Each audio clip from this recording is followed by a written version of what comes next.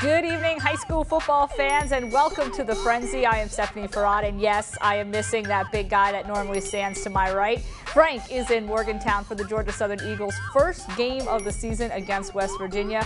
We will get to the big guy in just a little bit, but first, a lot of great high school matchups tonight on the gridiron. We had cameras rolling from Savannah to Vidalia and all the places in between, but first, we begin with our game of the week as the Statesboro Blue Devils made their way to Jessup to take on the Wayne County Yellow Jackets. That's where tonight's tailgate tour set up shop as two better programs in the Southeast. Statesboro back on the field after taking a week off.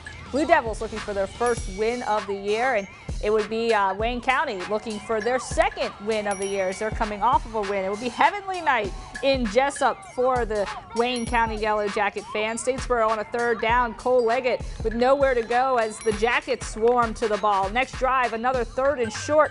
Tupac Lanier. Welcome to sports, everyone. Frank has the night off, but the Georgia Southern Eagles are back to work as they prepare to welcome their first non-conference FBS opponent to Paulson Stadium. Saturday, the Eagles were shut out by the West Virginia Mountaineers. The scoreless game was something that hadn't happened to Southern in 242 games. Today in Statesboro, Georgia Southern will look to regroup as they prepare for Saturday's game against Western Michigan. And Saturday, former Wayne County standout Grayson Lambert made his first start with the Georgia Bulldogs. The Virginia transfer was 8 for 12 with 141 yards and 2 touchdowns in Georgia's 51-14 win over ULM.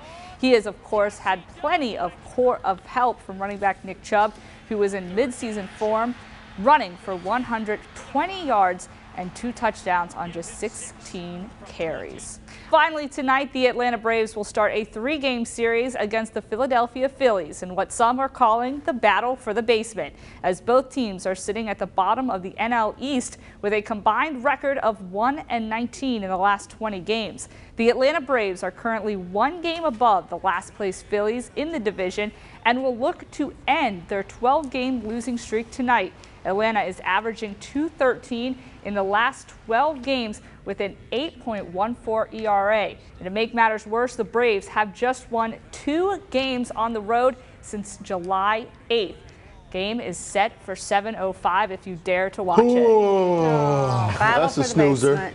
Yeah, I mean, if you're a hardcore Braves fan, you know, win, lose, you got to be a fan. And how about them dogs? 69-0. Those are scores I get on my PlayStation when I play, you know. Citadel, Dominic Allen, you love to see local kids like that go to the next level and have success. So we're cheering for the sophomore.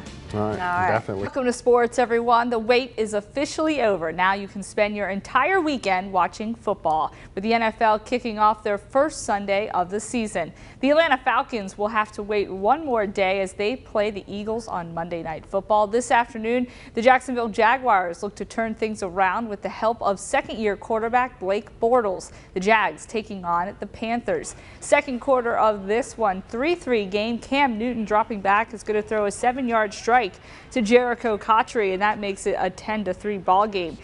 Still in the second quarter, Blake Bortles, he would look sharp in the first half of this game. The 1-yard touchdown pass to Rashad Green here makes it a 10-9 ball game. Now remember, they backed up the extra point try, a 33-yard try now.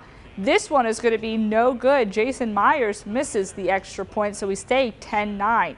Third quarter, Blake Bortles back, and this one is going to be intercepted by Josh Norman. He returns at 30 yards for the touchdown, 17-9 Panthers. Fourth quarter, 20-9 now. Bortles again is going to be picked off after his arm gets hit here, and it's going to be Thomas Davis who recovers. The Panthers go on to win this one 20-9, the final. The high school football season is in full swing, and this week WJCL set up shop in Guyton for the Battle of Effingham County. The tailgate tour stopped at South Effingham Friday for the rivalry game between the South Effingham Mustangs and the Effingham County Rebels. This one would be a close one. The Rebels would get on the board first, but it would be the Mustangs that would block a late field goal and go on to beat the Rebels 17-14. It was the first time since 2011 South Effingham won against their biggest rival. Next week, the tailgate tour will roll into Bluffton as the Bobcats are set to take on the Whale Branch Warriors Friday, September 18th. Well, all is well in Statesboro as the Georgia Southern Eagles bounce back nicely against Western Michigan Saturday. The Eagles beat the Broncos 43-17 at Paulson Stadium. Here's a look at all the action. A week after being shut out by West Virginia, the Georgia Southern offense proved they still have what it takes. The offensive line helped the Eagles run for 413 yards and 5 touchdowns in Saturday's win. Leading the way was sophomore Matt Breida, who racked up 176 yards and 4 touchdowns on the ground. The offensive line, they did a great job. I think they needed that experience last week of what happened, just to get them more experience on the field. They did a great job opening up the holes tonight and just overall blocking. And wide receivers and quarterbacks also did a really good job blocking.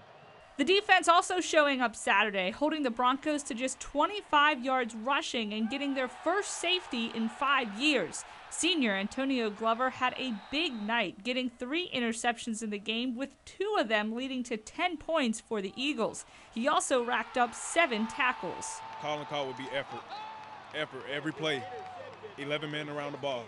Every chance you get, every opportunity we have, everybody wants to make the play.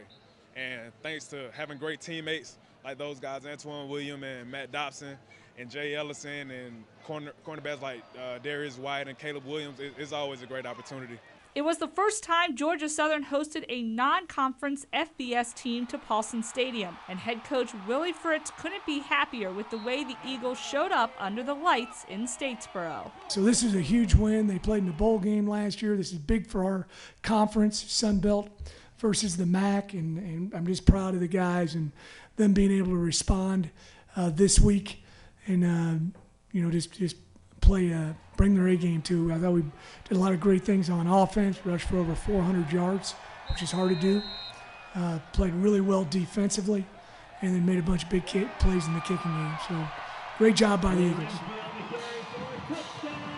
Is what the Sun Belt Conference looks like. Believe it or not, the Georgia State Panthers are sitting at the top of the conference after they beat New Mexico State by 2 points in the only conference matchup so far this season. There are 8 teams that are 1-1 so far, including the Georgia Southern Eagles, and 3 teams still haven't picked up a win.